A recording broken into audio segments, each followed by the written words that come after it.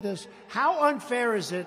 How unfair is it to all of those people, many of you are here, that paid and worked so hard? I saw they were doing a story about Pocahontas. That's Elizabeth Warren from Massachusetts.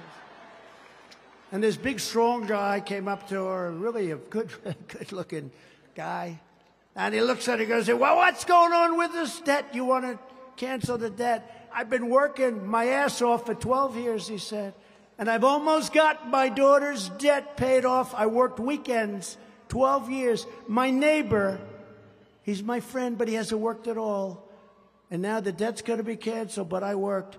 This is unfair. And then he was not too nice after that, so we'll forget what he said. But he was not too happy. But you can multiply that times millions and millions of people.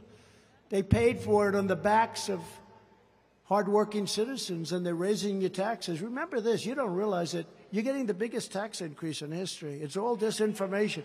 They're saying under 400,000. You're getting the biggest tax increase in the history of our country. So enjoy paying it.